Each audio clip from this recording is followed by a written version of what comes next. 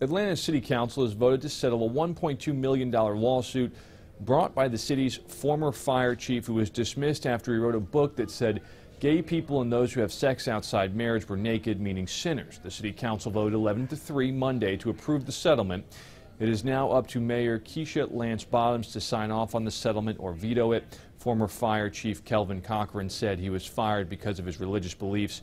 In 2013, he self-published the book in question for a men's Bible study and gave it to some subordinates at work. Matt Yurus for CWAtlantic.com.